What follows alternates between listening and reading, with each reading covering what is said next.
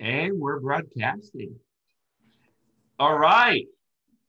I think we're live. It's Wednesday, July 21st, 2021.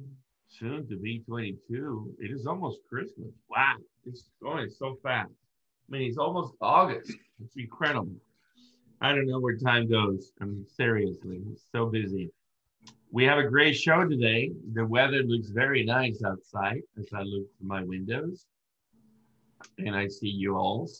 I am surrounded by Digital 360 Summit speakers, and so is John Butler, and it's August 31st to September 2nd. It should be a great time. Looking forward to it. John, would you like to kick us off with some nice music?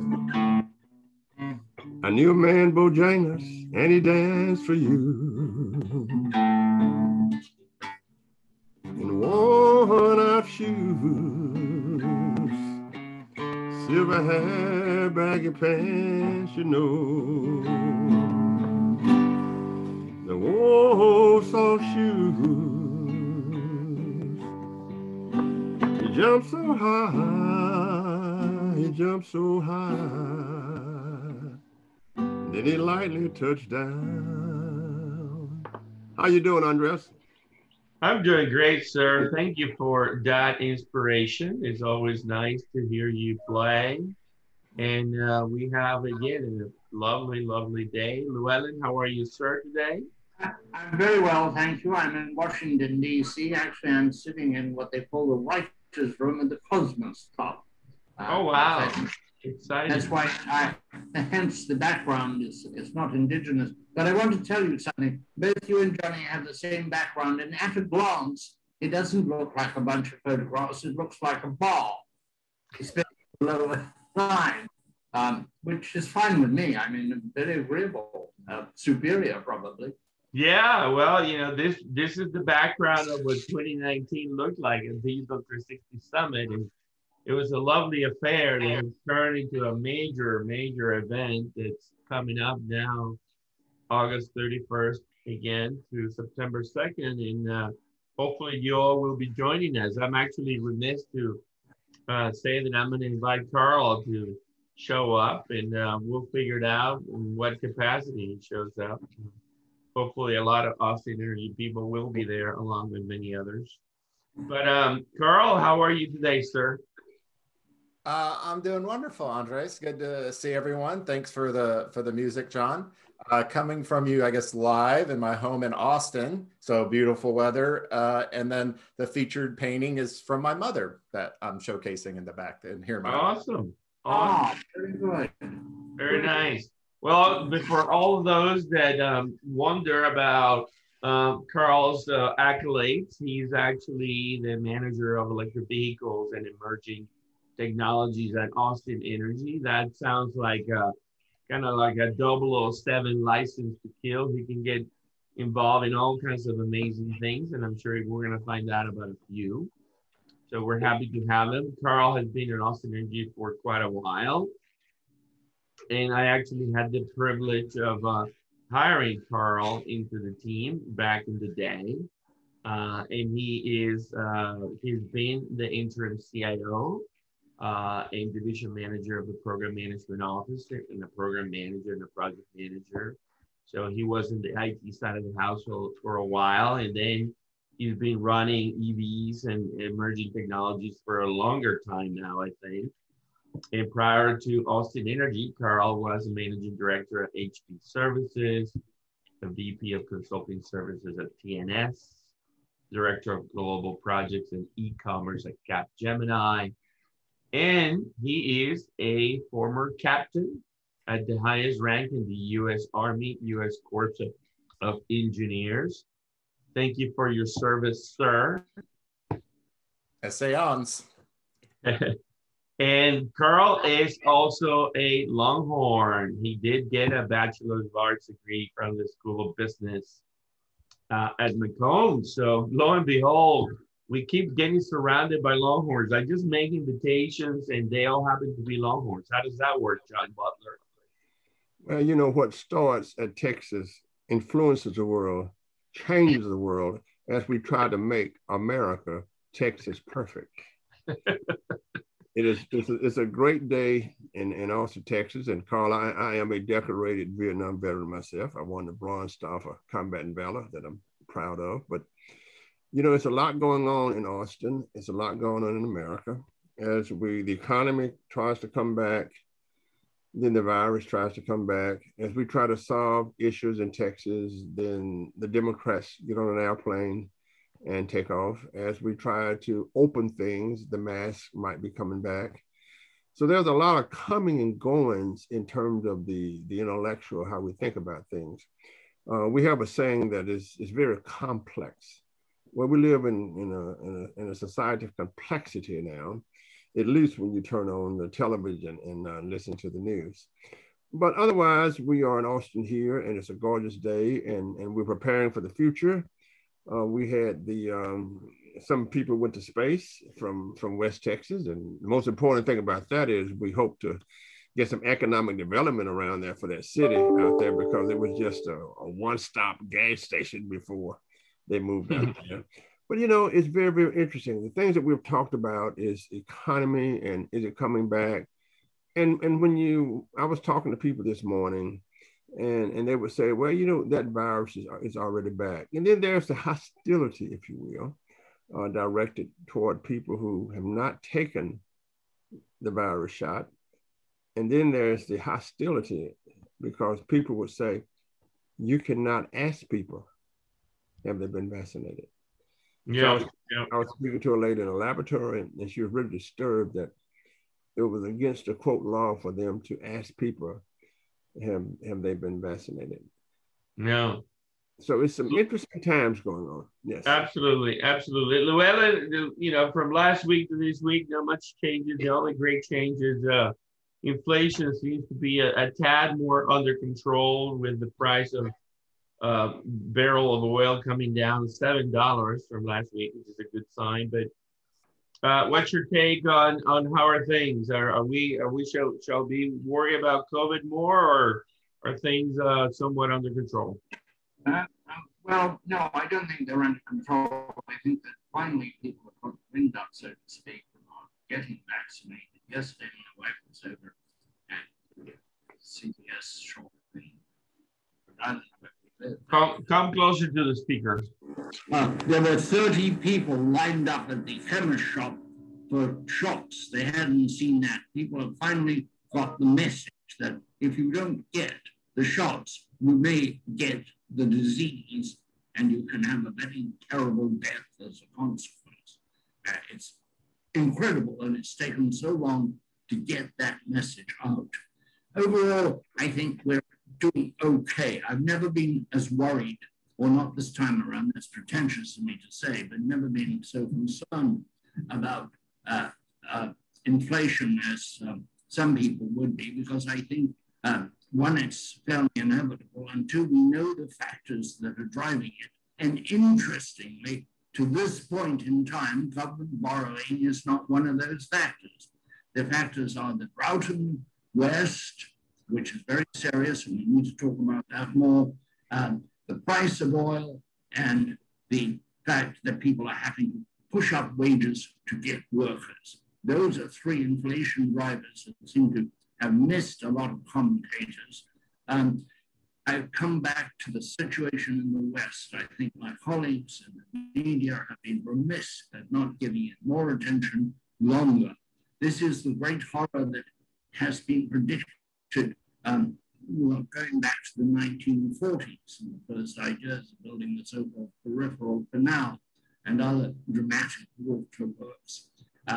Always California, and which is most severely affected long-term, the largest problem, has dodged the bullet, if you will.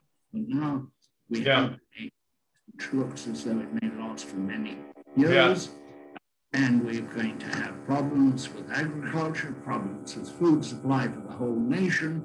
And of course, we're going to have recession in the West induced by the drought. Consequently, the recession will come east, or some of the elements of the recession will be felt in the East. This is a huge thing, and it's not going to go away because a new calendar year rolls around next year. This could go on for years, and entirely also is full of challenges. Better water management, better agriculture, more of the Israeli style of agriculture. I've looked at their systems when I've been over there. And we're going to have a new look at desalination from both ends, both how to do it on a large scale with less energy in the desalination process. And also, we're going to need an entirely new technology as to how to get rid of the brine, the filthy stuff that is left after you've taken the fresh water out and you suddenly have a concentration of salt and every other unspeakable thing that was in that water. It then becomes a pollution problem. We don't just put it back in the ocean because it came out of the ocean. We have to really come up with a disposal system that spreads it over a very large area of the ocean, or you have created a pollution problem and a new set of environmental concerns. This is great for people like Johnny who imagine it, teams and new companies to deal with them, but for most people it's going to be a period of hardship, and some of it will resemble what we had in the 1930s. It's great, and I'm glad to see finally newspapers like the Washington Post. Well, it sounds like our friend Llewelyn King is sounding the bell. It seems also that we are living in multiple Americas. So I'm curious, Karl Popham, as someone at Austin Energy and, living through the journey of COVID and working from home for a while. Any lessons learned on the utility side about COVID? Are we going back to everybody being in the office? Are we going to live in a hybrid time frame going forward? Well, what say you? Well, thanks again for, first of all, for having me on the show. And, as Andres mentioned, he hired me on to the city of Austin Energy. So when your ex-boss calls you and says, hey, I want you to do something, especially when it's part of the Carvalho Mafia family, you just accept. So I'm happy to be voluntold to be here. But yeah, I think here's my main takeaways about COVID as it relates to teleworking. I would say the culture of electric utilities in general, and Austin Energy is not the exception, has really been an in-office collaboration, face-to-face, shaking hands, elbow-to-elbow type of culture. I think we had a significant part of the population as we started rolling out pilots for teleworking, which my team was an early adopter of. I think we saw some hesitation from some of the traditional utility folks. And you see this newer generation saying, no, this is just how work is. Once the pandemic hit, we overcame so many barriers in a 24-hour period related to why we can't telework. It was the genie is now out of the bottle, folks. For even when Andreas was there so many years ago, we had this vision that we had to have a paper timesheet where ink on it. And that was all the rules. And we had technology platforms and business requirements of how we're going to change something as simple as that. Within 24 hours, we figured out how to do electric timesheets because we had to. And I think that's just kind of a great kind of how utilities are. When you have to do something, you have a lot of smart people and resources to make it happen. So the short term is we do have a new headquarters we'll be moving into, but the guidance from the city manager as well as our general manager, Jackie, is safety is going to trump everything and what people are comfortable with. And so we're continuing to see, to Llewelyn's comments, we're starting to see a rise up in this new variant. And I think the utility is going to take that very strongly. And I'd say lastly, what we've seen, the organization as a whole can function very efficiently with a smart telework plan. Not every job, you're not going to telework a line worker. They got to be out there. But there is a lot of functions, billing and strategic functions and other type functions where we're seeing efficiency and productivity go up with a strong telework strategy. And so I see the hybrid approach is what we're going to go moving forward. And I will see and kind of be team specific on how much of a hybrid is that teleworking versus being physically in an office. Yeah, yeah. And it seems, Carl, that also that somehow automation, which is always, it's been a journey forever going on, and every year gets better and better, that somehow COVID has been an agent of accelerating all that. True or false? Well, without a doubt. And sometimes you just see a society, you need a major change you see this gradual accelerated change, and then you see something kind of big happen, and then you see a lot more automation. Something I saw, not to this scale, but it kind of reminds me of that rapid acceleration, is the Y2K. Remember Y2K and all the systems were going to shut down. So I was in consulting at that time, and part of our practice was the Y2K practice. We're the 5th largest technology consulting company in the world at that time. So we had a lot of different, fingers on the pulse. And you just saw this big ramp up in accelerating new technologies, new client server technologies, because that was the driver to let's not invest anymore in this kind of old technology. A lot of it was associated with mainframes. Also, at the same time, we saw the boom of e-commerce. Companies realized to be competitive, you also had to have a sales funnel on e-commerce. So that was my specialty for a while, was leading an e-commerce practice. So that was the other big driver. Now we're seeing a pandemic pushing teleworking, combined with, I think, any company now to be competitive, especially with younger generations, you have to have a telework strategy, or you're not going to be competitive of getting new talent in, because that momentum has shift of expectations of what a modern day workforce looks like. Right. Very interesting. As guys. As all of these things were happening, I was looking at some data that I am incorporating into my class in September, and I would just want to listen to it. I'm going to read it here. Have you seen what's happening with the EV charging company valuations? ChargePoint EV charging, that's New York Stock Exchange, market cap around 8 billion. Blink EV charging, NASDAQ, Blink, market cap around 1.4 billion. EV Go charging, NASDAQ, market cap around 3.3 billion. With an estimation that EV charging requirements would more than be investments of over 110 billion by 2030. Those kind of things were happening when the pandemic was ravaging us. Mm-hmm. And we really talked about the bifurcation, Llewelyn and I, of the stock market doing well as opposed to the gig economy. And while everybody was really, really concerned with the pandemic, we've talked about here on the program how innovation and creativity became off the scale. So I'm looking at these numbers for the valuations for these companies. I'm looking at the EV, the future of EVs. And I'm hearing Llewelyn say that companies will always come in, the entrepreneurs will all come in. Because right now there's about 45,000 public charging stations in America for EVs. And I just want to know, and just ask a question to Carl, how do you deal with the valuation, with the new companies that's coming aboard, with the EVs, with everything being charged up, with 5G coming aboard? Do you guys talk about these things at Austin Energy? Well, without a doubt, and I think there's some excellent points on there. So one, we are seeing, you're having the infrastructure correlating very directly to the rise of electric vehicles. And so in Austin, let's talk about Austin, there's about 350 new EVs registered in our territory every month.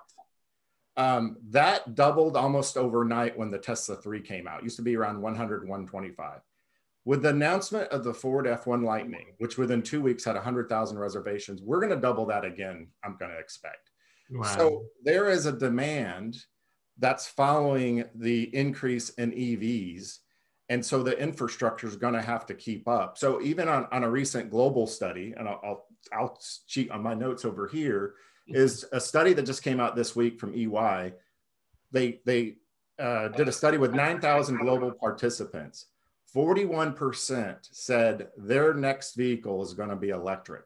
That's up from 30% just a year ago. Wow. And so there's a lot of things kind of all coming together. And I would say the thing I'm looking for as an industry perspective, when you're seeing these new players, I really hope we get to the point of more open standards on this infrastructure. So you had the Biden plan that talked to add 500,000 charging stations. You know, here in Austin Energy, my team manages a little over 1,100 level 2 and 30 DC fast stations. So that's how much we charge here. So that's a pretty significant infrastructure per capita. A recent study came out, listed Austin, and one of the reasons was the infrastructure per capita as the third best city in the US to own an EV, because they looked at the low cost of fuel and then the infrastructure per capita and a few other things. So in Austin, I think we're doing pretty strong. But I think to really get to scale, we need to talk about open standards. We're starting to see, you know, the biggest network is Tesla, and that's proprietary. It's just for Teslas. I mean, good for them, but it's also the majority of the EVs on the road, so maybe it makes sense. But then you even have newcomers like Rivian wanting to copy that model. Well, let's just make our DC fast, a lot at state and federal parks, Rivian only charging stations. So what's next? So I'm really hoping to push the industry to, we're not having to know which station you can plug in to get home or go along the highway, that we truly have an open standard. And I think here in the US, the winner for DC fast will be CCS. That's kind of the made in America standard, if you will. And we just need to solidify on that so we can move to scale. So speaking of that real quick, Carl, it clearly, as I said a little earlier, that, you know, we have all this several paradoxes and dichotomies and the recovery of the economy, and some parts of the economy are completely on fire. You work on one of those parts of the economy where everything is on fire, and it seems like the EV world is truly, truly on fire outside of the space rocket race, which is probably the hottest thing on top of that.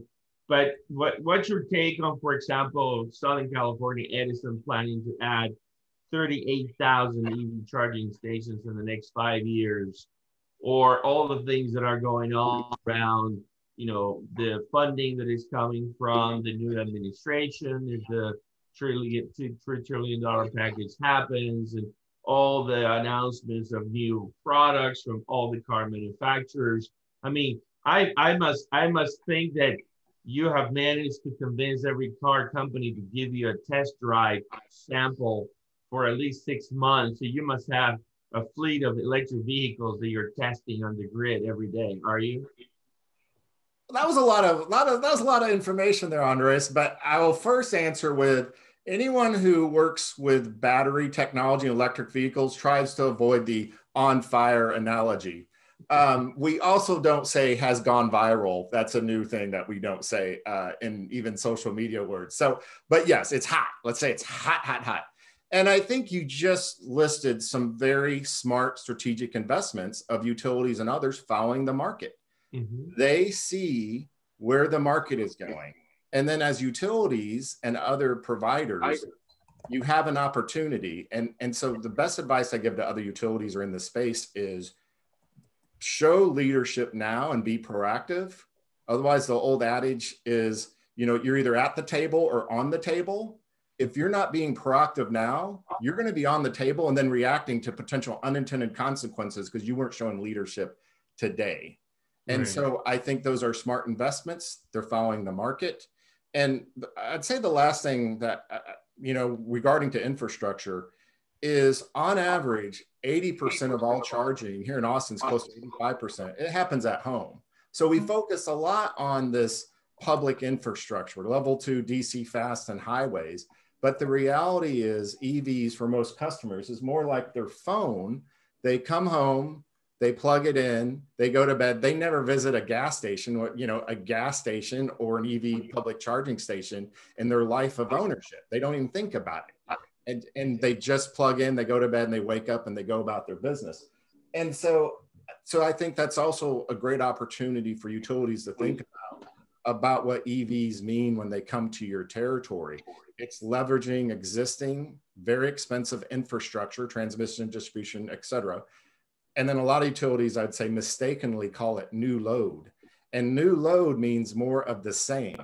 but EVs has a completely different charging profile. And as you experts know, that makes a very big difference of when you charge and how much you charge. EVs naturally do a lot more charging at night.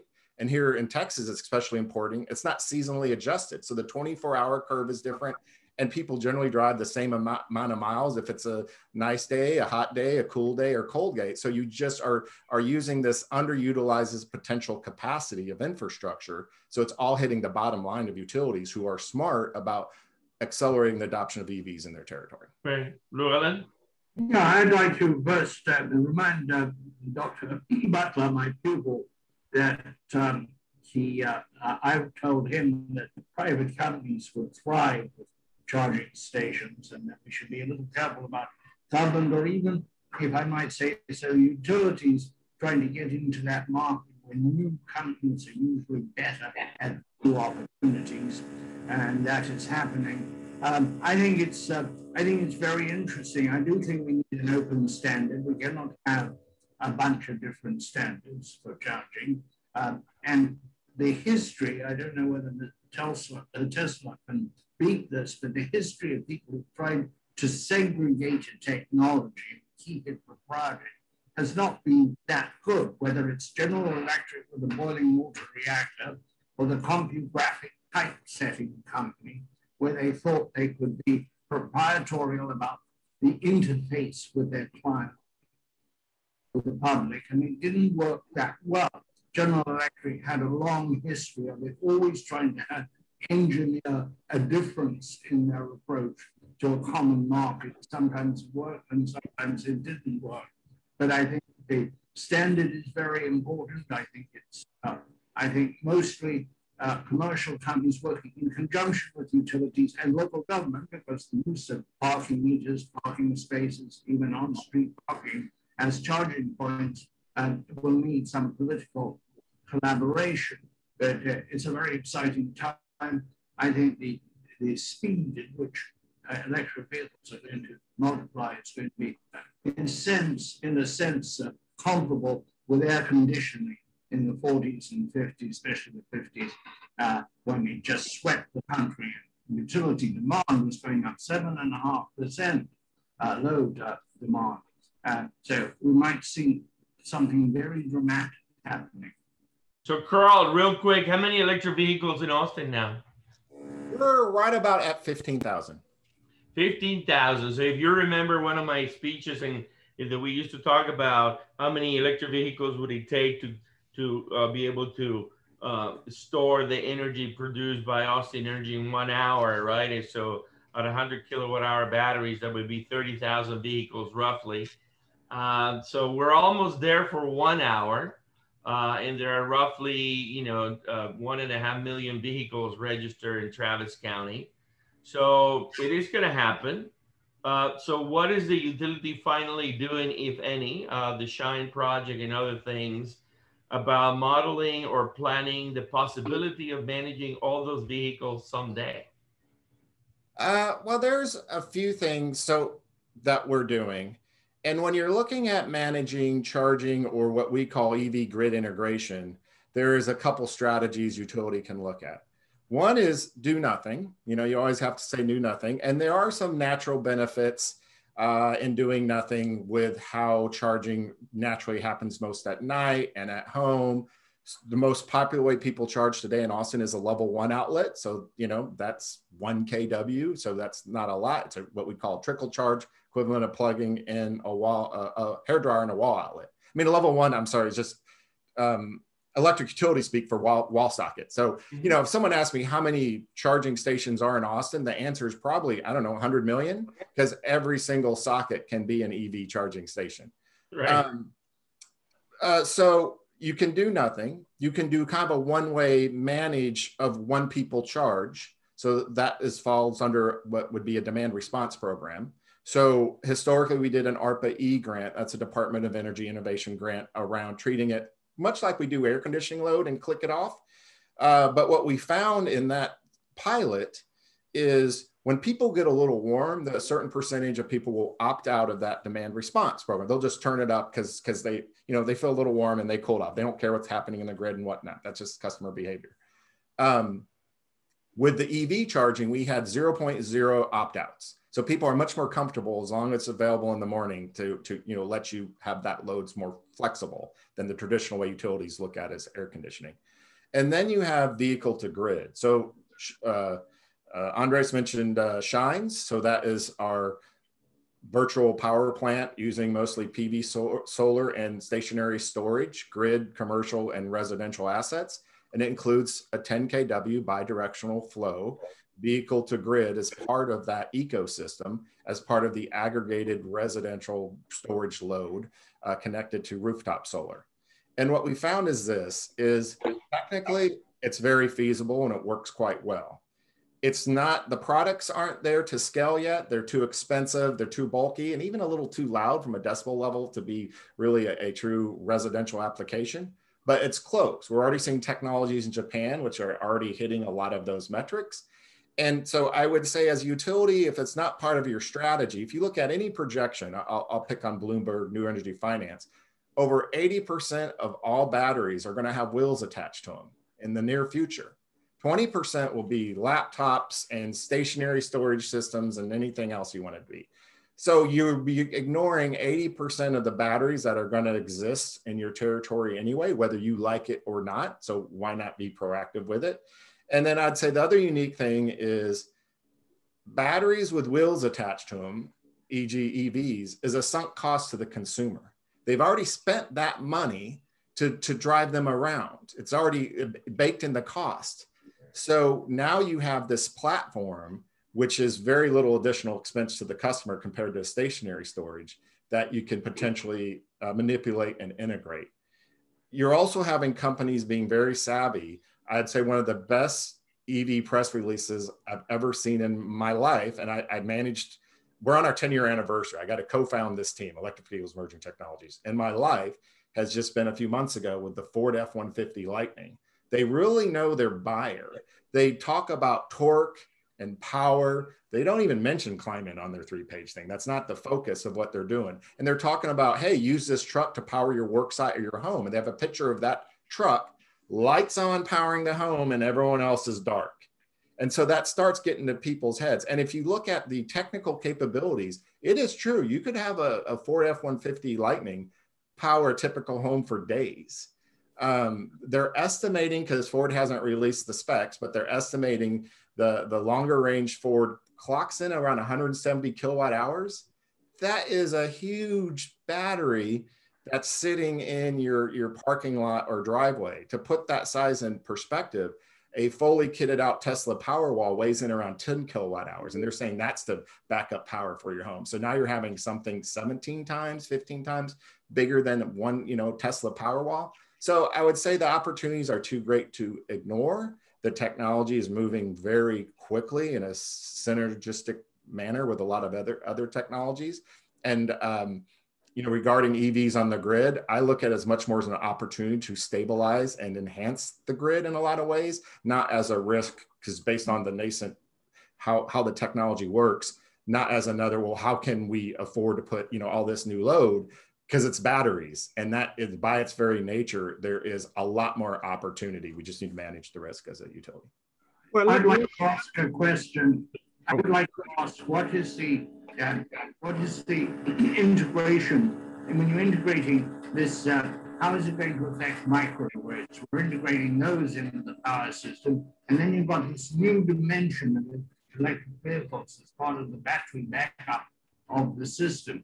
How will microgrids adjust to that, and where will EVs fit in their structure?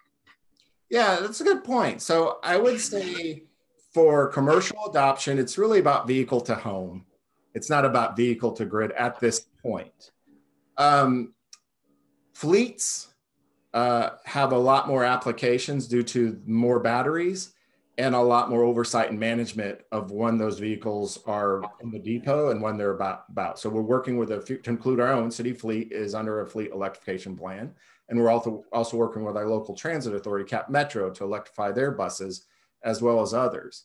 So I would say the early adopters will be fleet and working with fleet managers and their interest in microgrid technologies for various reasons, mostly around reliability, but there's also some financial incentives that under the ERCOT rules, which was a big part of Shines, was to develop business models. So we looked at a lot of different business models, not only business models for direct utility control, but also business models for third-party aggregators who participated in Shines, and also business models for autonomous controls, fire and forget. And so for a commercial client, they have something called demand charges. So the number one value proposition, we looked at 19. So we created something called the Distributed Energy Resource Value Wheel. And we field tested 6, what we thought were the top 6. The number one that came out from that research in Shines for commercial operators is demand charge reduction. For the utility, a lot of it is under our transmission charge reduction called 4CP. But so you'd have a commercial fleet who, if they want to lower their overall utility bill, they could participate in demand charge reduction, aggregate that fleet during key times, especially if you're starting to see the market go up and we're starting to go into those emergency alerts from ERCOT. They could participate in that vehicle to grid and really, once again, draw value out of those batteries, which normally if it's internal combustion engine, it'd just be sitting there collecting dust. But now that it has batteries, that's something of value to the grid, to the utility, and to the customer. So, Carl, this is very interesting from the history of business and the history of business models. We know if we could magically dig up the streets in Austin, Texas, in front of the Capitol, and et cetera, it's all electric. All the buses were electric. The streetcars were electric. In New Orleans, the poles went from the streetcars to the electric poles, right? Everything was electric. It was electrified. What's different in terms of the business model is now all of a sudden the Ford F-150 is a microgrid in a lot of ways. And so it's kind of back to the future where every unit as measured by homes could become, independently in terms of running their own electricity and the load from their houses. So my question is a simple one.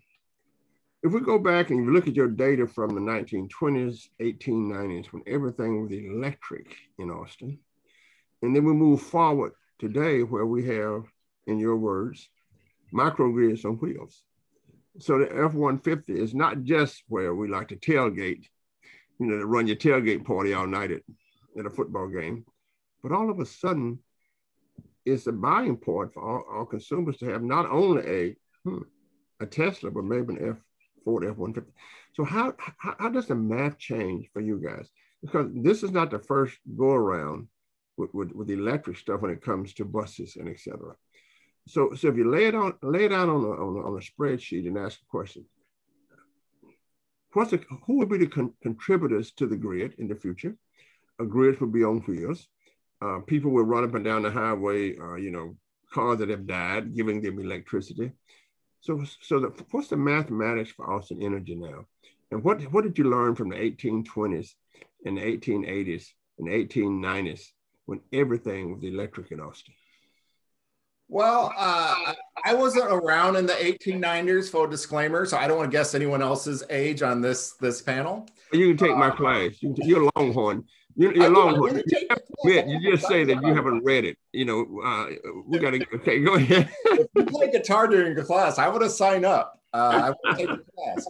So Austin Energy, let's talk a little about our history there. So Austin Energy was formed in 1895 by Austinites who wanted generated their own power. So we've been in this business model and space for a while.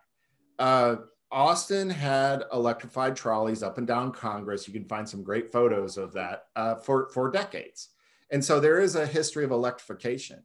The dam in Austin at the time was one of the largest renewable energy power plants in the world in the late 1800s, the dam on there. So there's definitely a culture and history of, I would say, that Texas spirit in Austin, that sense of independence. So let's look at the business models.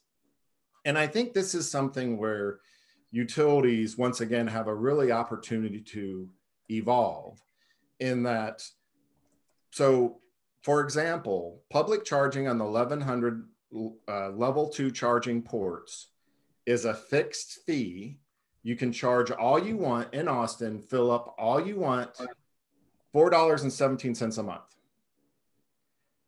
That is, so utilities bemoan for decades how we sell volumetric pricing, but the majority of our cost is fixed. And so they moan at that. So how we make ourselves whole is these line items, you know, demand charge, fixed charge, pass-throughs. Well, if ERCOT's going to charge us this, now this is your pass-through. And it makes the utility bill, quite frankly, can be confusing to a lot of people. The reason why we did $4.17 a month unlimited on the public charging for level 2, it's 21 cents per minute plug in, plug out. And we can talk about that business model and why that works as well. So now we're acting more like, well, let's try something new. Let's have people that can wrap their heads around and have some imagination. Wow, that's a gallon or two of gas, you know, depends on where you are that month. And let's see what happens. So we also, if you don't want to join, so it's like a gym membership. So if you go to the gym and you sign up for a year, so the 417 is a 6-month minimum contract. It's 6 months. And so that's like a gym membership. If you've gone to the gym for a day pass, they kind of hit you a little bit, like 14, 15 bucks for that day pass. Well, if you're not a member of the gym, it's $2 an hour for that 6 kWh basically an hour, 6 kW. So that's pretty expensive. So you shake all that in, and we are recurring just under 10 cents a kilowatt hour. And so you'll have so it's a bell curve. So there's a reason why McDonald's has a 99-cent value. If everyone just bought the 99-cent burger, they want to make money. But you come in and you buy fries and you do other things that makes McDonald's a very successful and profitable company. So at the end of the day, we're talking business models, at Austin Energy, I know now what 1,000 vehicles do or what 10,000 vehicles do. And here's what 10,000 vehicles do. Every vehicle that I see driving around, I know the utility is going to recoup on average $385 per EV per year when I look at 1,000 vehicles. Now, I might have one vehicle on the bell curve doing this and one vehicle on the bell curve doing this, but I know 385 per vehicle. So you're starting to talk about real money. So if you look at the ERCOT system, it's called the LTSA, long-term system assessment of what they look at the growth of EVs. And if Austin Energy can maintain 20% of the market share, we're about 23% right now. If we can maintain 20%, we have a projection by 2027, we're talking over 200 million per year of new revenue. And I would call this new revenue, since we talked earlier, it's not the same load. It is like spice on a rib. It's the most profitable revenue a utility can recoup right now because of what 1,000 people do. 85% of all charging happening at home, existing infrastructure. 85% of all charging, majority of that is done at night, and over half of that is just plugging an outlet, zero extra cost infrastructure. So we have this huge machine called the electric grid. Billions and billions, trillions of dollars have been spent on it. And now we have this new business model that's coming in, naturally does a lot of off-peak, has batteries, has a lot of great potential, and just rolling onto our streets is 385.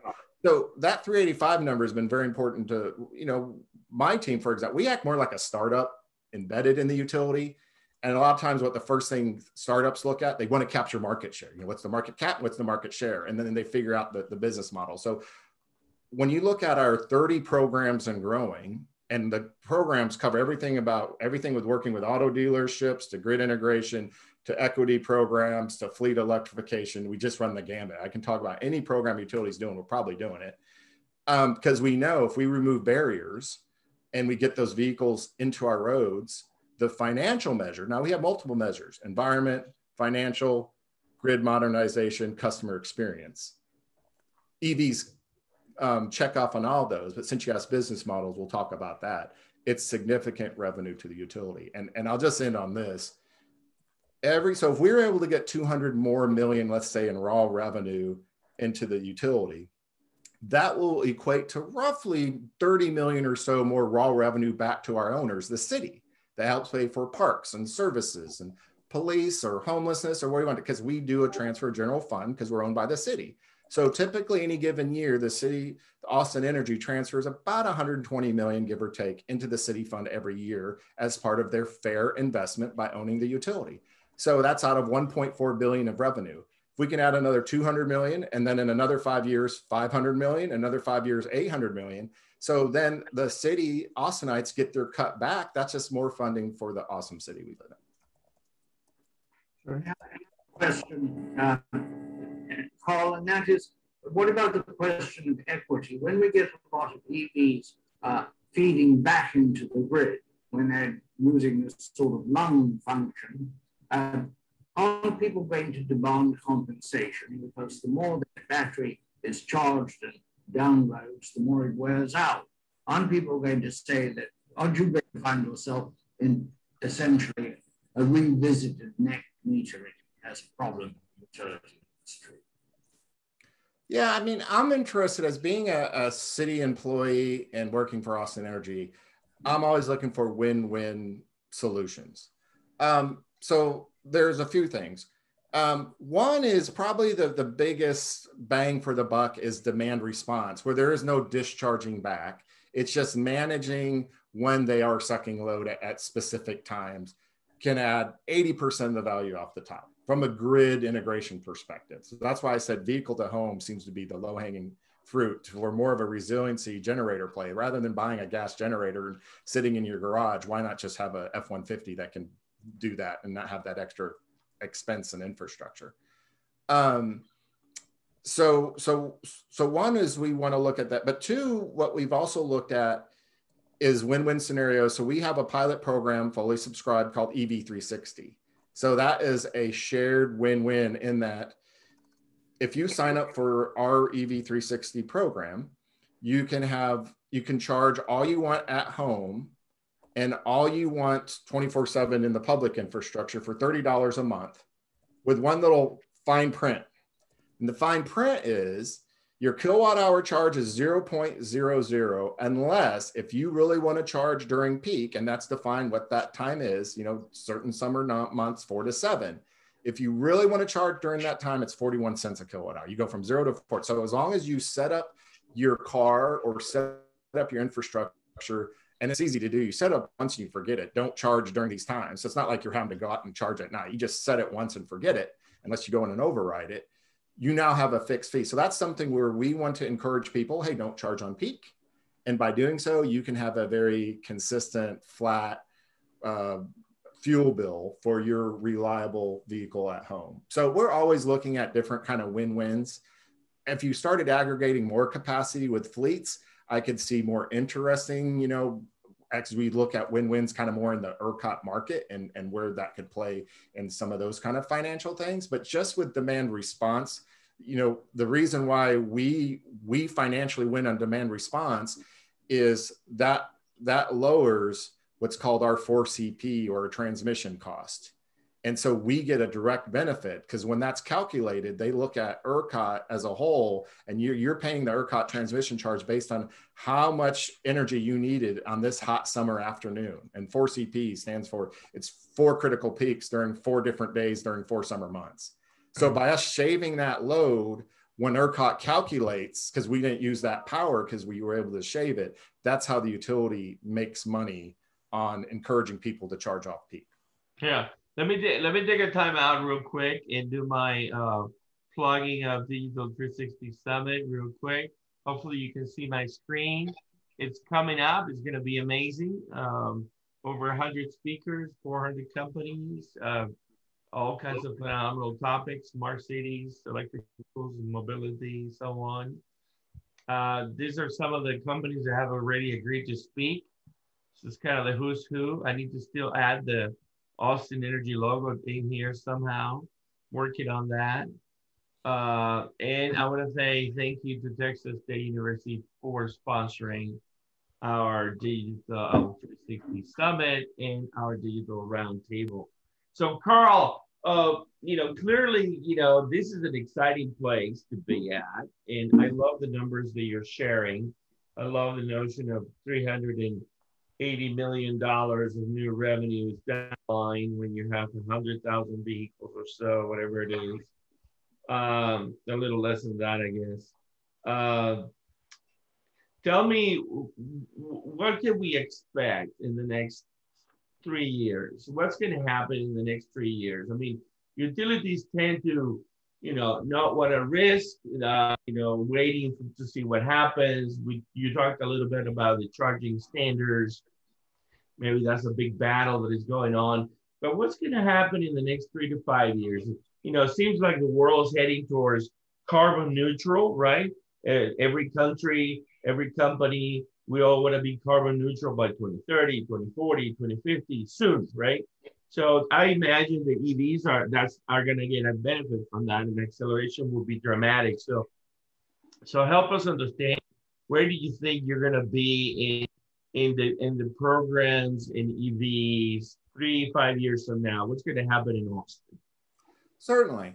So, one thing when you look at our drivers as a utility is we report up to the city council, and what are the drivers of city council and their strategic direction, SD23. And we fully expect city council to approve the new Austin Community Climate and Equity Plan. And so I co-chair the transportation electrification part of that. And one of the kind of interesting metrics, and I think it's an important metric, is vehicle miles traveled. So there's debate, and I would really encourage people who are putting together community plans, really look at VMT versus number of EVs. And so our proposed goal is to have 40% of all miles traveled in Austin to be on the electric platform by 2030. We're at 1% now. Traditional in EV sales, we've been seeing about a 30 to 40% year-over-year growth rate. Even during COVID, we're going to see that amount of growth. But with the Ford F-150, we're going to see another big spike, kind of like we did with the Tesla 3. And the reason why VMT is important is a typical owner of a car will drive in Texas 12 to 14,000 miles a year. An electrified taxi or gig economy driver, TNC driver, transportation network company, Uber, Lyft, 60, 65,000 miles. A shared electric autonomous vehicle, so let's say an electric autonomous Lyft, can do 100, 110,000 miles. So the strategy is, let's focus on the resources that are capturing the most miles. And we also don't want to be in competition with other working groups, for lack of a better word, where they're trying to reduce the number of vehicles and increase public transit. So VMT is just a percentage of the, so we still support reduction of vehicles and public transit and all those other good things. It's not about putting more EVs on the road. It's really capturing VMT in a smart way, and then focusing your resources on high mileage applications. So I continue to see us at a strong clip of 40% growth. Next year will be 60%. Maybe even higher with the F-150 year over year. So we are in, I won't say on fire, because I already said I don't say the word on fire, being I work with batteries. I almost want to say explosive growth. Maybe I can't even say that, but we will see amazing growth in the EV market. And the thing I think that's important for folks to really think about, I know y'all luminaries think about this all the time, is what's happening globally. A lot of times people think as, well, we control, like you think you have control over these drivers. You have to look at the big announcements of the billions of investments from what I call the sleeping giants. So whether it's the Ford F-150 Lightning, General Motors just announced this week, they're going to have a competitor to the Ford F-150 Lightning, goes on top of the Hummer and some other vehicles, trucks and SUVs. You're seeing more major economies and countries making it legal to sell an internal combustion engine with a certain time frame. England just jumped onto that, along with France and others.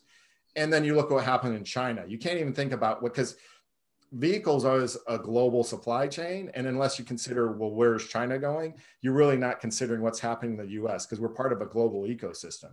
So if you look at the global ecosystem, the genie is out of the bottle. It's just done. So now it's time to just really try to see how we can innovate and embrace to maximize the opportunities, minimize the risks, and then really make sure we're understanding the win-win. So, I represent the city of Austin and an electric utility. So my focus is in the win-win with that industry, as well as our customers. But there's a lot of win-wins with industries. And we talked about market caps and speculation and startups, some really smart startups I work with inductive charging, 5G, shared electric autonomous plan in Austin doesn't happen without 5G and those kind of high-speed networks that can help drive autonomous driving. So you have all these technologies where everyone has a place to play.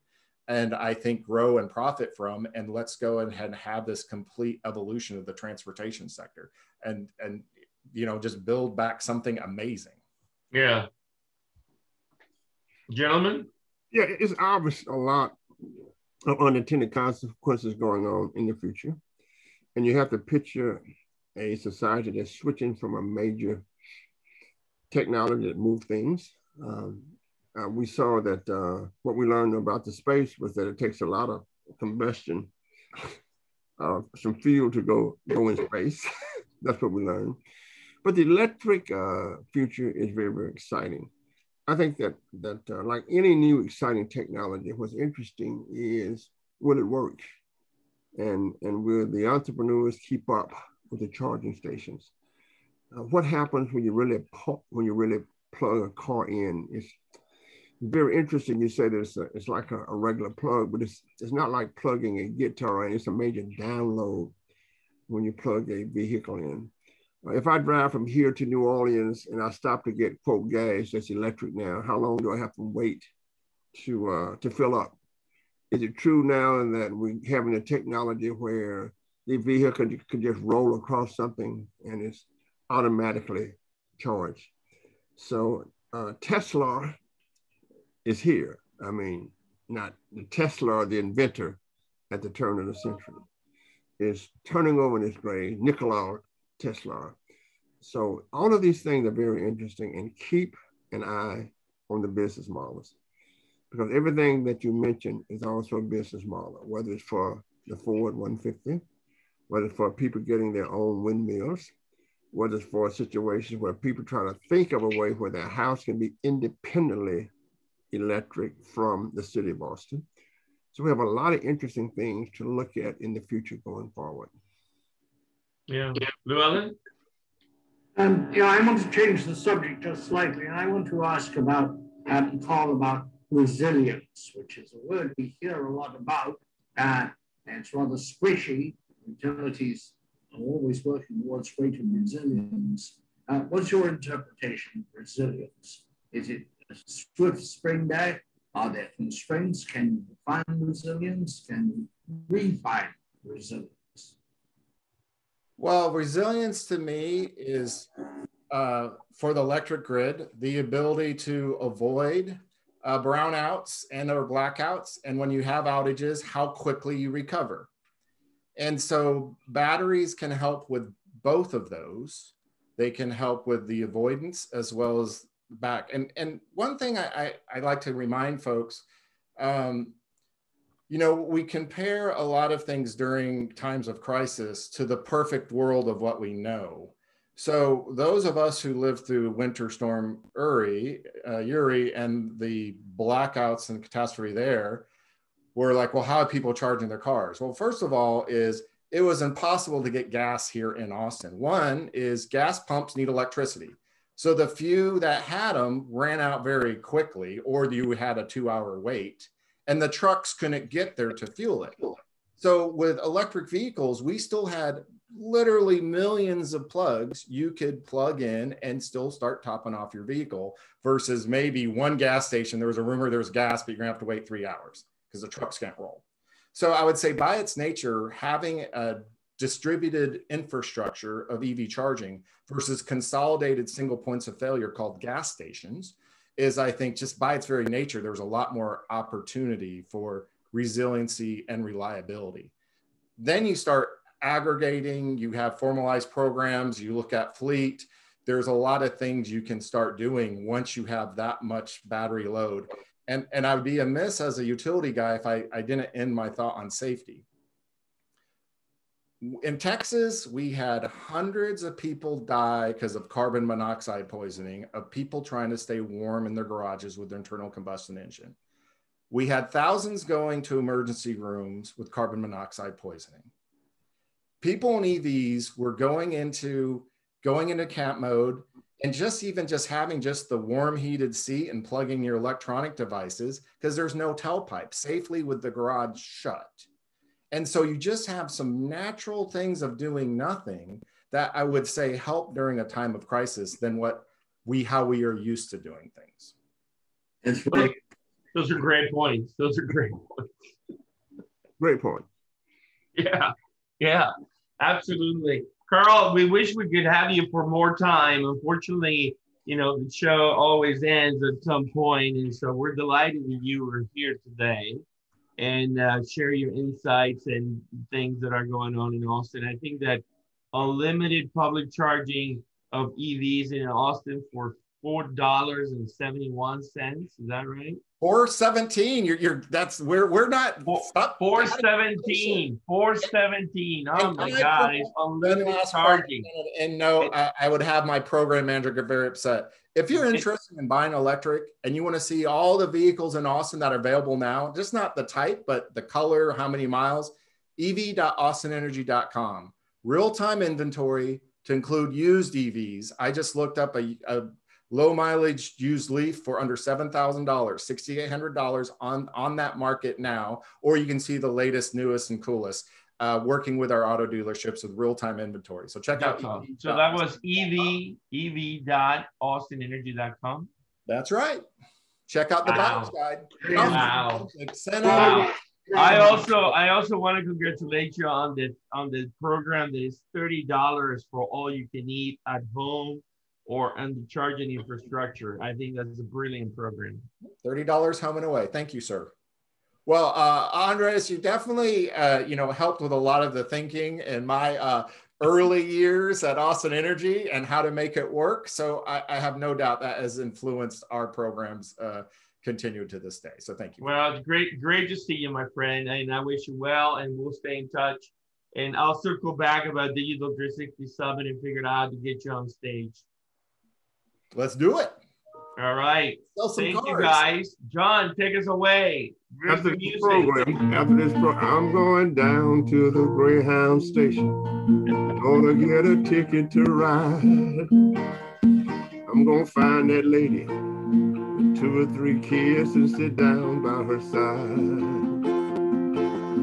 Right till the sun comes up and down around about 2 or 3 times. Smoke a cigarette on the back seat. Try out the songs to the people I meet and get along with it all. Where the people say yawn and start over again. Change this world I'm in.